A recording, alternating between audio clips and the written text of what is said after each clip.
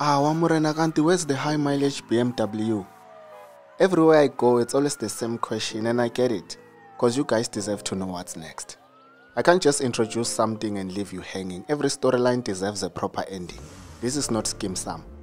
So the big question is, what's happening or what's next? This year I decided to talk less about new cars and focus more on used cars. Various brands have been launching new cars like your Omoda C5, Citroen C3, Toyota Vitz, Volvos, Jeep, and. I'm not really interested in all that. That's why you won't see me reviewing an Omoda anytime soon, because it doesn't align with my content strategy. I will cover a few new cars here and there, but my focus is mostly on used cars.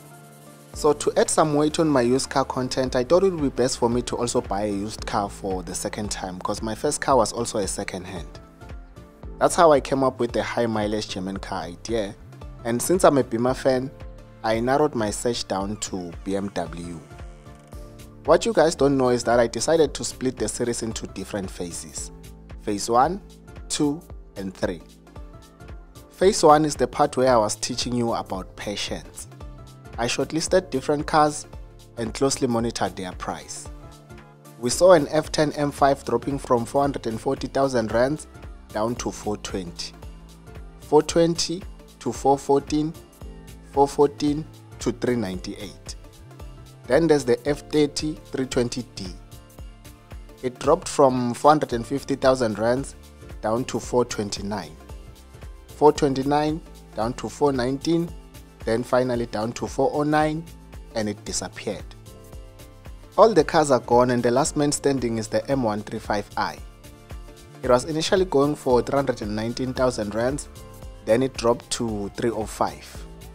It disappeared for a couple of weeks and resurfaced with a price of 291,900. It dropped to 283,000 rands, and still no one bought it, and it's now on a clearance auction. It has been gathering dust for just over 4 months. So now we're done with phase 1, and I think I've demonstrated the importance of being patient when you're shopping for a used car. And it is very important to know when to strike, because in most cases if you wait for too long you lose. Now we are in phase 2, that's why I'm no longer posting any BMW search videos. I clown a lot, but I'm not dumb. So in phase 2 I'll be doing my thing behind the scenes. I've shortlisted new cars that you guys don't know about, and I won't be posting them because it would really be silly to take good deals and show them to over 100,000 people. So I'm keeping my cards close to my chest.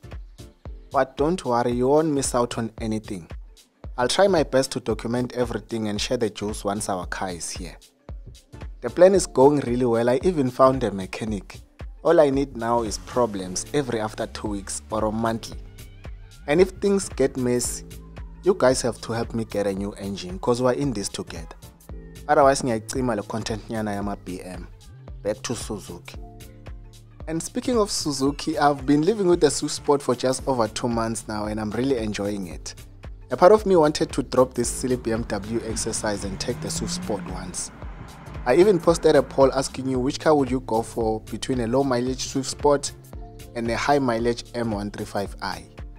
10,000 people voted and 63% chose Swift Sport. I'm with the high mileage BMW gang, so with my mind I'm going to buy a BM. But we have a small problem, because I want a 3 Series and Mama Snow says it's too long. She wants us to buy a 2 Series coupe, and I think she's dizzy because the car must have 4 doors. If it's a 2-door, it must only come with 2 seats. If there's back seats, move your gibela njani imoto engazigamke ama-seat uloku busy ukuhlohlomela ungathi ukuthi uyaphi. So phase 2 is gonna be really interesting. I'm busy cooking a special episode, but the Swift Sport is a bit of a distraction. As soon as it leaves, you'll see. After the phase 2 special episode, we're moving to phase 3, where I'll be introducing the new people's car. In order to prepare myself for our high mileage Beamer, I went through tons of DEKRA reports studying common BMW problems, and gearbox and engine oil leak is on top of the list. Then there's cooling system and steering rack problems. Speaking of problems, I saw an F30 going for 85,000 rands, saying sale in progress. And I hope the person buying it just wants to strip it for parts, because you can't buy an 85,000 rands F30 and expect to live happily ever after. The problem with WeBuyCars Category B vehicles is that they are sometimes bought by private used car dealers, Bo Peter and Sons, and they resell them to other people without disclosing the problems. I've seen quite a number of terrible cars at WeBuyCars with an endless list of problems, and for whatever reason people still buy them. But as Pumela, because that's not my business. The things I discovered through this BMW exercise are wild. Special deals that are not really special, cars disappearing and resurfacing after a couple of days or weeks. It's just a lot. Now I even know how long it takes on average for a dealer to sell a used Beamer. Most of the cars are usually not sold at the initial listing price. I've studied the pattern and I can plot it on a graph, but we'll deal with that in phase 3.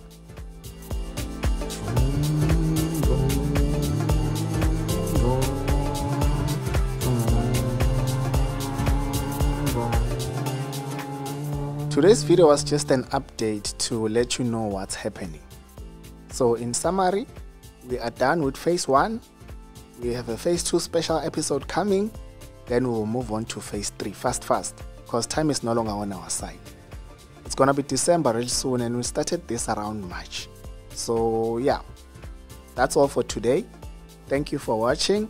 Don't forget to like, share and subscribe to the channel for more car content in a Mzansi context.